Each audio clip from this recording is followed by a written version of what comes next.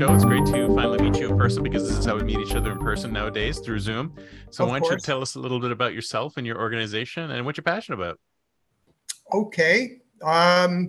Let's see. How far back? How much time should I give it? I don't know, 20 minutes or so. It's up to you. Whatever you think would appeal. I'm an old dude, so I could go on for going. Oh, me too. I could just go on forever and ever. So.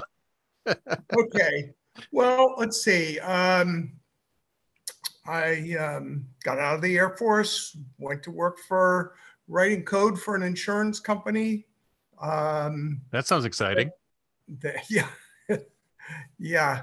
It was a bit cloistered and a little bit boring. While I decided to get out of there and worked for Tektronix for a while, and decided I had to start my own business. Nice. I started pestering my then girlfriend about a couple of business plans. One was for a single station CAD/CAM system, which would have been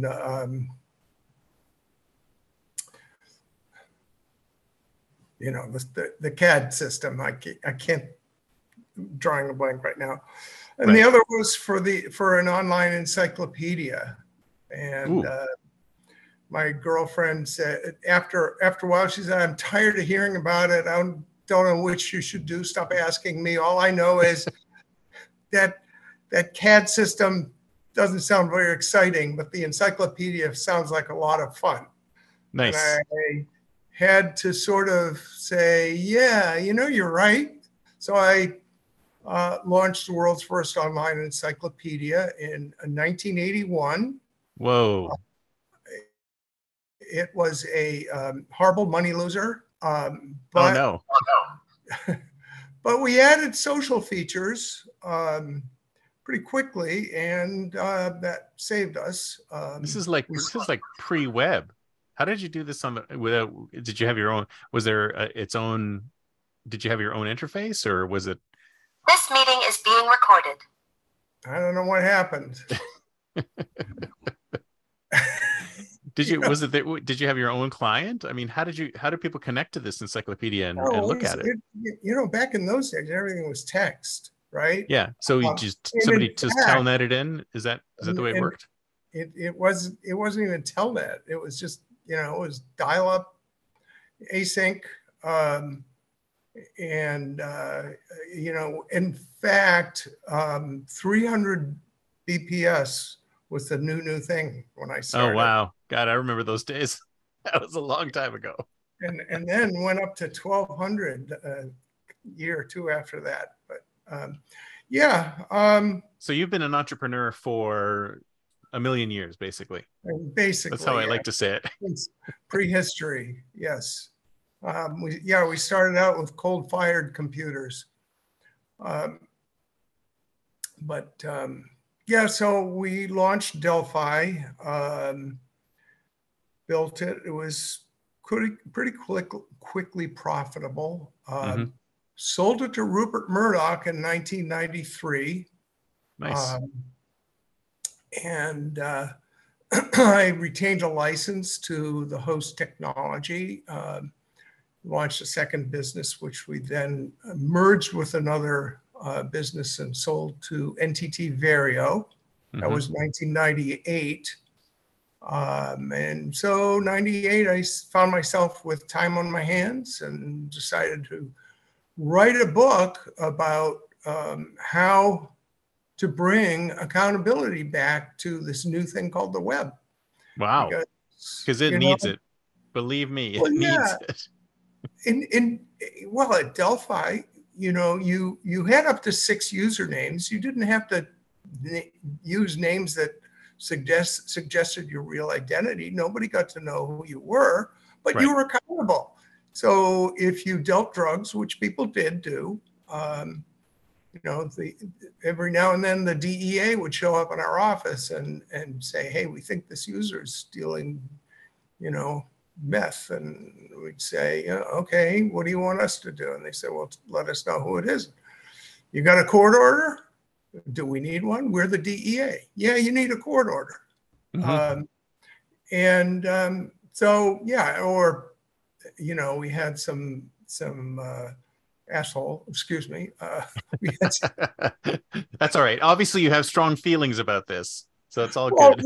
we had, we had libel issues, of course. People would defame each other, or there was fraud. People try to scam each other Oh yeah, online. people think that the flame wars and the trolling that's going on today, that's nothing compared to what it was like back then, right? Especially with that and Exactly. Usenet and other places. Oh yeah, exactly. And yeah, well, if you showed up with a court order, we would disclose. I mean, a legitimate court order. We would disclose who was bad mouthing you, or scamming you, or whatever. Right. But until then, people knew only as much as you just chose to disclose about yourself. So anyway, Right. fast forward to the web, and it's, well, everybody's seen the Peter Steiner cartoon, right? On the internet, nobody knows you're a dog, which That's we've right. gotten plenty of use out of. Peter says that we're one of the very, very few people who actually pays royalties for that cartoon. Wow. Seriously? That's what he says. I actually have a neighbor here, and a friend actually, and also an investor, who knew Peter, and we ended up corresponding. He's, what are these NFTs?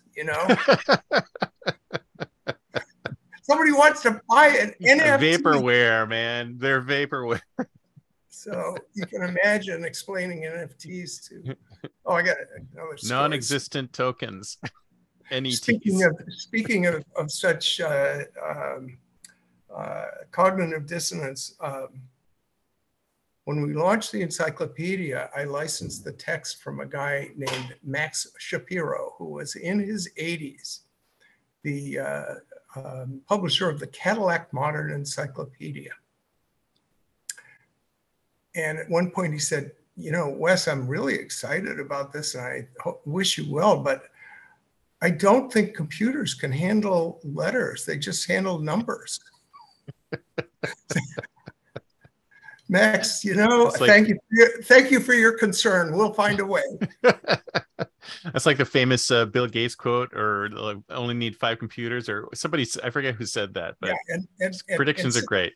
Nobody's going to need more than 640K. That's right. That was that prediction. So I love it. So this is that's the genesis of all this, is this authenticity. Yeah, authenticity that you were looking at it with Delphi. Right. That plus a lunch that I had with actually a colleague of my daughter's. My daughter had been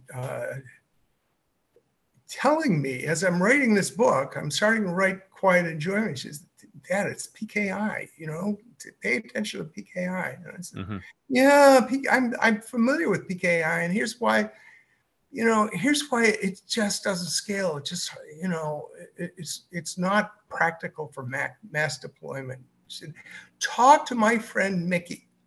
So I had lunch with her friend Mickey, and we're both kind of talking each other into it, and I walked away from that. I said, Sarah, I think you may be right. We can do this with PKI. So that's what the book is, Quiet Enjoyment. I think I'm promoting it behind myself there. I see. Don't get Nortel, which is an interesting title. Nortel is that story is so, jaw dropping. That's what an overused phrase, but boy, it was the apple of its day. It was one of the most valuable companies in the world, hundreds of billions of dollars of market cap, and it vanished in the Canadian equivalent of Chapter 7. And their stuff is still out there to this day. It's everywhere. It's deployed. It's not supported, but it's deployed. It's out there. It's out there, and it's also found its way into the assets of none other than Huawei. Yeah. Yeah, that's in fact what happened to them. They basically had all their intellectual property available to any of 7 usernames, and all you had to do is get one of those usernames and suck the stuff down, and that's what Huawei did. Mm-hmm. I guess this is on the record, isn't it? But it's true. So no, it's absolutely true. You can't argue with the facts. It's true. Absolutely true. So anyway, where was I? But, so this is what drove you to what you're doing today. So the reliable ID. Okay, tell us about that. Tell us about that startup story. Well, Reliable Identities is one of a number of enterprises that's licensed that uses our platform. Mm-hmm. So the platform company is really the Authenticity Institute, mm-hmm. Inc. That's the commercial enterprise. And then, it's a PKI, so it has to have a certification authority. And that takes the form of a municipality. There's a story behind that. Some people at the ITU learned that I was writing this book, and they were creating something called the World eTrust Initiative, which was a global PKI, much like what I was advocating. So they invited me to work with them. Something we really need, by the way. Desperate for. Well, we're delivering it. We're doing it. We're doing it. Nice. Anyway, I worked with them for a couple of years until the project got more visibility within the ITU, and it's presented to the member states, and they said, let's see if we have this straight. You want to create a global certification authority, and all our national CAs are going to be subordinate to it. And said, yeah, that's pretty much it. And so what does that imply about our sovereignty? And we said, well, I don't know. and basically they said, pull the plug on that thing right now. So I guess you should have had a better answer than that. I wasn't the one who was actually making the presentation. That was Hamadoun Touré, who ended up being the Secretary General of the ITU. Wow. Very surprised that he got elected to that position. But it was Hamadoun Touré and Alex Ntoko. And these guys very bravely took me aside and said, we don't want this to die. We want you to can you take this on? I said, yes. But I want it to take the form of a municipality because a city is a kind of place where anybody, cities don't have legislatures and well, they have bureaucracies, but they don't have layers. Depends on the city. Well, but compare any city to any country, right? And consider the likelihood that your voice can be heard in its governance, right? Oh yeah, it's definitely much more likely to be heard in a city context than anything more hierarchical. Yeah. Even if you're in Tokyo, City Hall is an hour away, right? Yeah. Whereas if it's a national government, there are legislatures, there are there are all layers upon layers of hierarchy that you have to get through. And you want to get heard. And the thing is, these days, what you were referring to it before, meeting face to face, we're face to face. We don't this really is face to face today. Yep. Yeah, this is face to face. So I can go to City Hall in an instant, and I can participate. I got to show up for a hearing and complain about the potholes in my road or my bandwidth. And so that's why I felt it needed to be a municipality. Ntoko didn't care for the idea initially. And I said, well, you want me to take it or don't you? And so actually he quite warmed up to the idea. Nice. So anyway, March 7th, 2005, the city of Osmio was chartered at ITU headquarters in Geneva. And that's our certification authority. Mm-hmm. We have we call it PKI-DR, PKI done right, in that it solves a few problems that have, first of all, it's designed to be universal. Mm-hmm. One universal ID certificate. Don't care Right. who you are, where you are. And it carries with it a measure of its own reliability.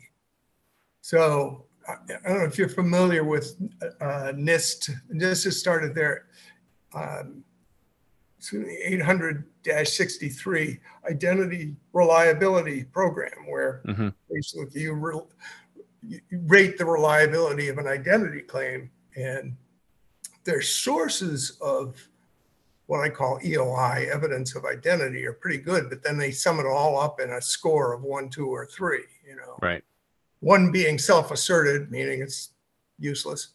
Mm-hmm. 2 being such a wide range that it's virtually useless. And 3 means, okay, you can rely on this identity claim. Wow, that's a very small group to choose Yeah. from.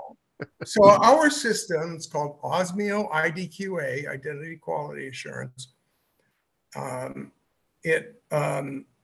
We rate an identity claim in 8 different metrics, each on a scale of 0 to 9. So you add them up, you've got an aggregate score of 0 to 72.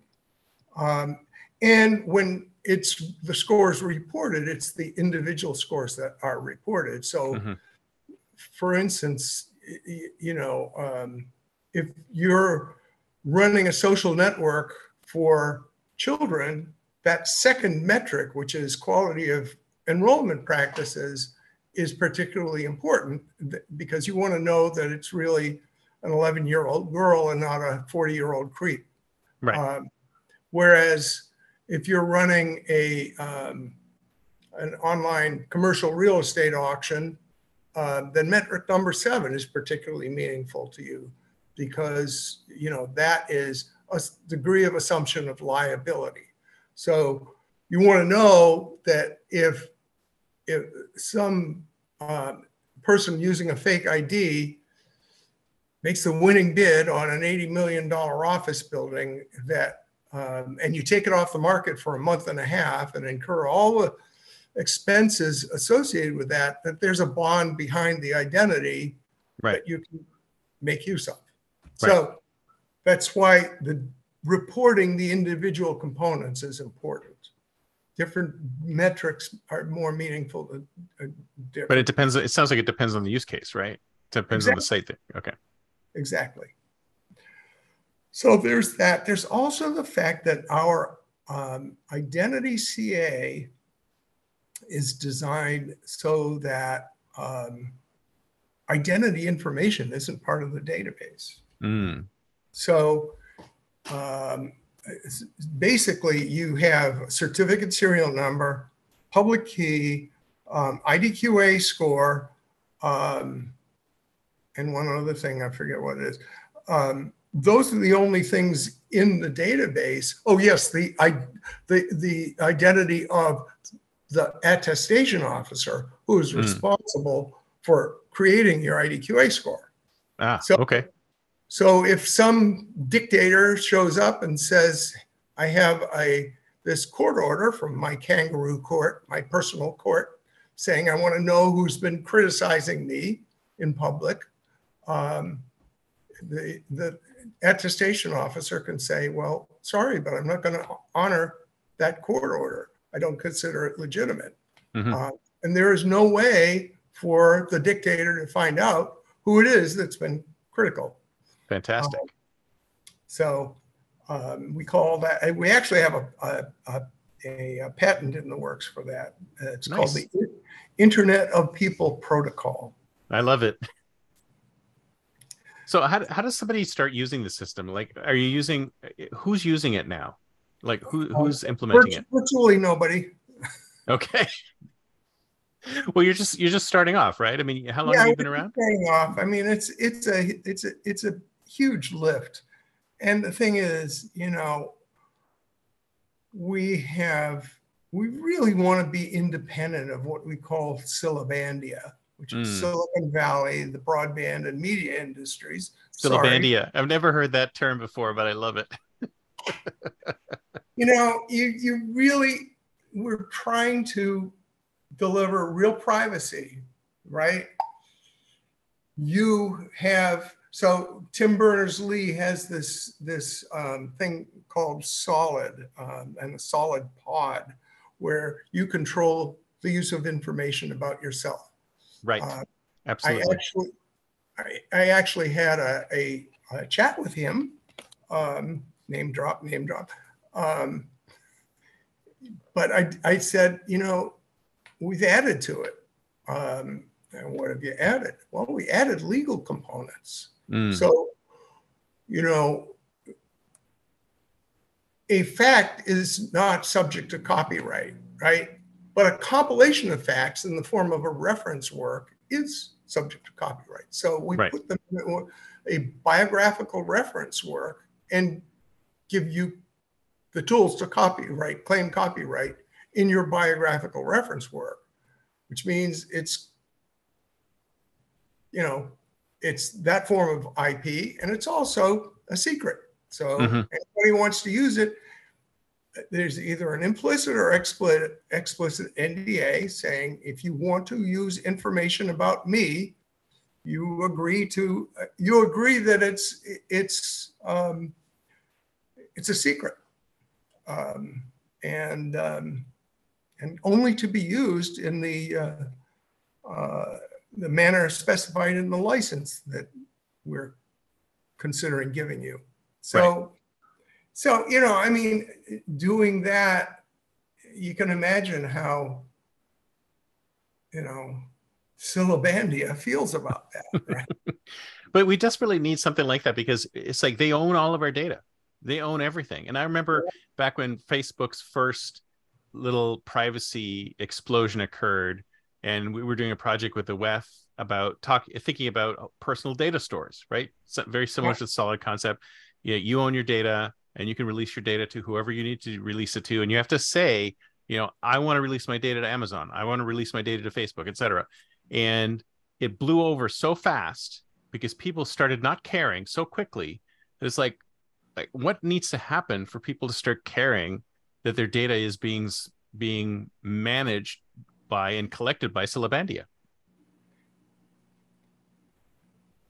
They do care, but they don't think they can have it.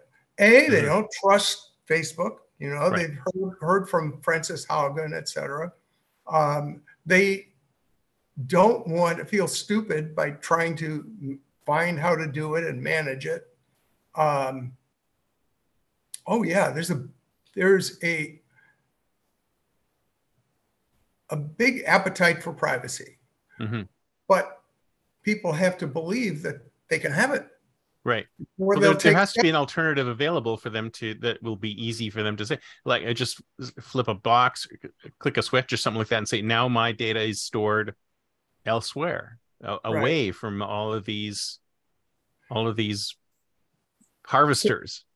So here's where we get into why we are a network of companies instead of just coming out with this in one big chunk. You gotta find the instances where the pain is sufficient to make people do things differently. Yeah. So, for instance, we have an enterprise called Authentimatch. It serves the dating site industry. I should say we had an entrepreneur for that, but they didn't raise the money for it. They were unsuccessful raising capital. So raising capital is difficult when you're thumbing your nose at Syllabandia, because Every investor has investments in Syllabandia. That's right. Oh, you really want me not to go there? Come on. Right. Yeah, and also limitations on liquidity events, on exits. Like, yep. we don't want to exit. We don't want people to exit to Syllabandia. And if, we can't prevent, if you have controlling interest in one of our authenticity enterprises and you decide you want to sell to Facebook, probably the courts will back you up on that.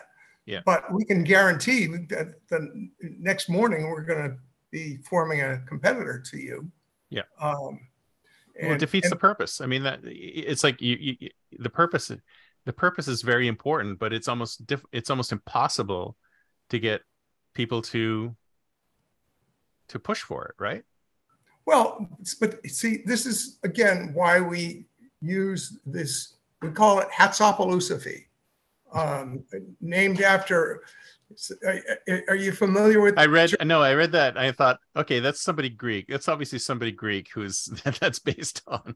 So George Hatsopoulos was the founder of Thermo Electron, which is now Thermo Fisher. Mm-hmm. And he was a friend of mine. I have learned since he passed away, I've always been giving him credit for this strategy, but it's probably more his brother John that came up with this, John Hatsopoulos. But, so you build an engineering company and you have all these bright people coming up with ideas. Hey, boss, we ought to do this. We ought to, use this core competency and IP and things. And typically, that is not typically, always, that's handled badly, right? Yep. The CEO says, oh, I love that idea. Write it up. Give me a business plan. So they come up with a business plan. Thank you so much. I'm going to put it right here on the shelf beside my desk and make sure that, nothing happens. You're describing way too many situations. or, okay, we're going to do this. We're going to form a new business unit, and you're going to report to Joe Blow. Oh, okay. Who's Joe Blow? Well, he's the deputy assistant vice president to the such and such division, and zero autonomy. Yeah. Right? Zero cutting off. So anyway, here's what the Hatsopoulos brothers did. They said, okay, here's what we're going to do. We're going to form a new corporation. We're going to be your accounting firm and your marketing agency. We're going to basically do the basic business blocking and tackling, because you think you know how to do those things, but you don't. You're an engineer. You don't know how to do those things. Yep. But basically, your product strategy, your marketing strategy, your go-to-market, your everything, it's yours. And by the way, if we encounter each other in the marketplace, may the best man win. Right. So exactly. You're building your own competitor, basically. And yeah, they cannibalize. Cannibalizing anyway, yourself, which is the right thing to do, because you need that. Absolutely. You need that other group to focus on what they're trying to do. And if they can cannibalize each other, so be it. So there were 24 thermo companies on the public markets, and every one of them was in the black. That's how, and Wall Street didn't know what to make of it. But after a while, and as George, got older and started losing it, Wall Street decided, oh, this is a fantastic IPO machine. Let's invent some new companies. Like, Harry, you got a brother-in-law who's an engineer, right? Let's invent a company and make him CEO. First they don't understand you, then they belittle you, then they join you, right? All right. So anyway, Wall Street kind of took the idea and dragged it through the mud. But originally, it was spectacularly successful. anyway were modeled after that. Right. So the idea is we got a platform company, the Authenticity Institute. We have a city hall, that's City of Osmio. And we have about 100 and probably 112 business plans now. So who are you targeting? Like, who's your customer? Who are you trying to sell to? My customer is a prospective entrepreneur. Mm-hmm. That is my customer. Okay. I have two that I would say up and running, totally autonomous authenticity enterprises. Nice. Well, three if you include reliable identities. One of them is called MailSlot. And MailSlot sells phishing prevention to small to medium size companies. Mm-hmm. And the way that works is a company, let's say, has 300 employees a company of 1,000 employees has 300 of them who are involved in transactional work in some way or other. And they have suppliers, distributors, et cetera, a total of 200 of whom, employees of which also are involved in these company-to-company transactions. Right. So 500 people need to be enrolled. When those 500 people are enrolled, they send each other digitally signed emails using S-MIME protocol. And with the MailSlot client takes all incoming mail and sorts it in either of two inboxes. One, the general regular inbox, and the other is the mail slot. Mm-hmm. It's a door with a slot. Special mail goes in there. It's digitally signed by Osmio. Digitally signed by the sender who's using an Osmio certificate. Right. You can trust an Osmio, a signed message. You can trust anything that's in your mail slot, and don't trust anything that's not in your mail slot. Mm-hmm. So all the spear phishing techniques, finding out when the CEO is going to be tied up in an important meeting and sending his admin a flaming letter saying, you owe us $400,000 if we're not paid by this afternoon. We're going to court Monday. The admin forwards that to the controller, says, Joe, we got to pay these guys right away. Boss is going to be so pissed. Mm-hmm. He gets a subpoena. Anyway, that's of course how spear phishing works. Right. And it works quite well for its perpetrators. But you're banishing it basically by using MailSlot. MailSlot banishes. MailSlot does. So that's run by John King, not me. That's another part of the whole Hatsapalooza idea is, people have to focus on what they're doing, And if I tried to serve all these markets, forget it. If some big enterprise from Silicon Valley came to you and said, "Hey, we want to implement this," like say somebody like eBay, what would you say?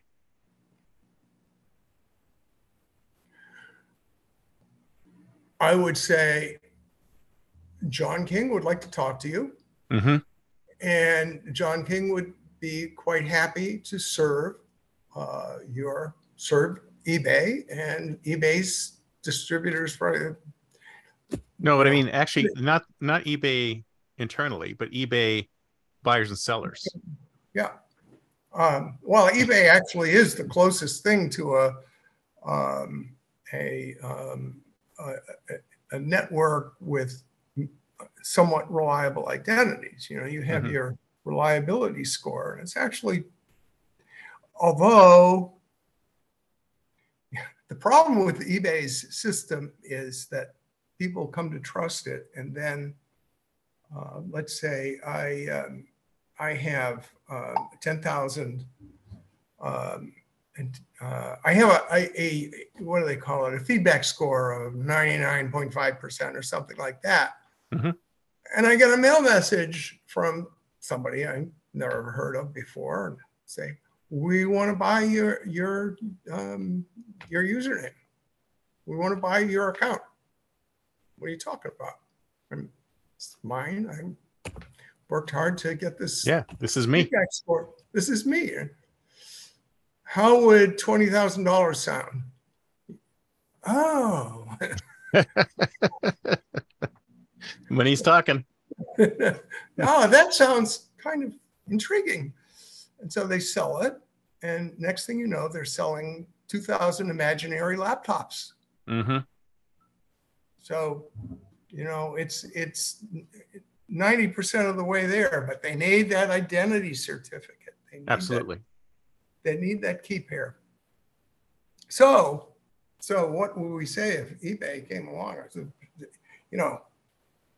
welcome. Glad to work with you. I mean, would that be a good use case for your? You're saying that eBay is not very good because they're already on the way to some kind of authenticity. But so who else? Who else? Well, I mean, the dating network I just mentioned, right? So that's very important as well. Super Authentic important. Match. By the way, there are websites for all of these. Authentic Match, authenticmatch.com.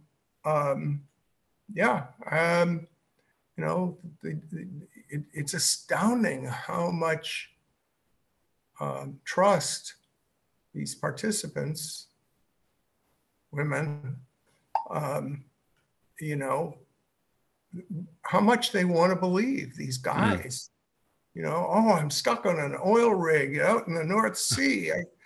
But I got a vacation coming up. I so much want to come and see you, but I just right. And that's how it starts. But it doesn't end with the cost of an airline ticket, right? They end up parting with like hundreds of thousands. So where do you see yourself? So it's time to like a futurist. Where do you see yourself in 10 years? Where do you see this company going in 10 years? Do you think things are going to get better or worse, or? Oh, security is going to get worse. We know that. Yeah. And yet it will become more and more profitable. The worse it gets, the more profitable the security industry will be. Right. My wife happens to be an investment banker, and she serves exclusively security technology companies. Mm-hmm. And so I got a front row seat on this. And you must be seeing some really horrible things going on then. Well, as I've said, it's security technology is like the wrinkle cream industry. If anybody actually came up with a wrinkle cream that worked, that would be the end of the wrinkle cream industry. That's right. The industry would be gone. That's right. It's the same with a lot of industries. I find it's like they're all almost, a lot of them are aspirational, right? They're like, if we were to solve this problem, then this entire industry would just disappear overnight. So the industry itself has to self-perpetuate to not solve the problem it's supposed to be solving, because if it did, then the industry would disappear. Exactly. What is the weight loss industry going to do about Ozempic? Yeah, exactly. I'm sure they're burning the midnight oil. Think about it, having strategy meetings. We got to figure out some way around this thing. It's working. My God, what are we going to do? That's right. God, we don't want anything to actually work. We just want people to keep buying our books and our plans and our apps and our this and our that. So this is the scenario they want to have confidence in. So board of directors ask the CEO, our competitor just had a ransomware attack and dragged their name through the mud and cost them or I just read this book, Don't Get Nortel.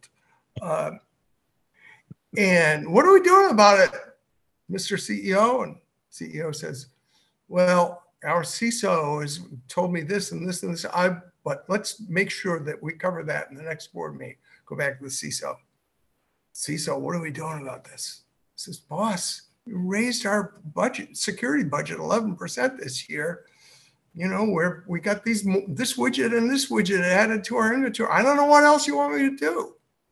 He goes back to the board. Oh, we raised our budget 11%. You know, oh, okay, well, that sounds good. What else are I supposed to say?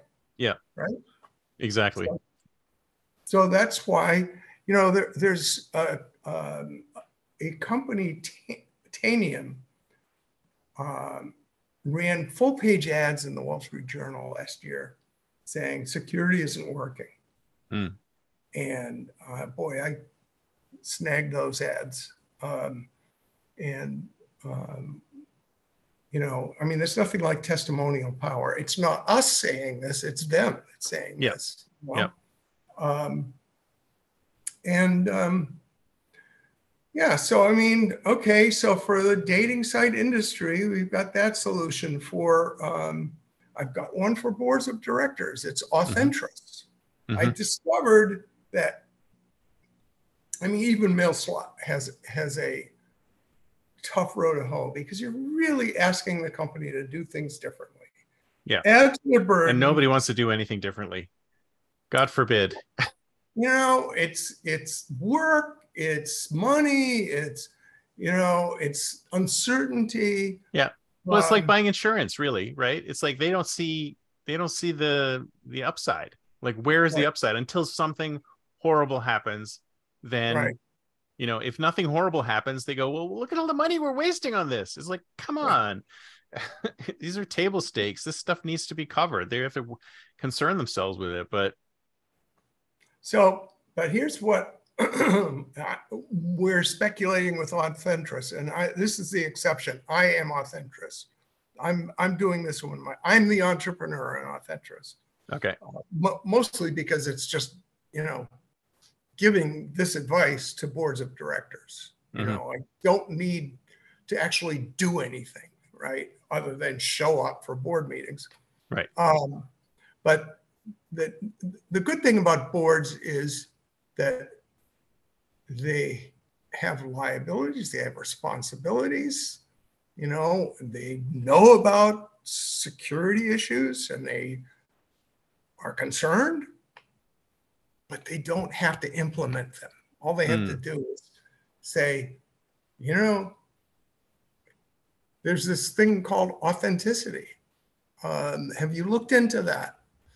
And oh, by the way, it's getting late. You know, I'm you know, going back to Wichita, but we'll be back in a couple of months to see, you know, what you've done with authenticity. Right. You know, that's so why they get their marching orders from the board. Right. Exactly. Yep. That's why it just hit me one day. I said, the board, you know, they have liabilities. They worry about this stuff, but they don't have to do it. Yeah.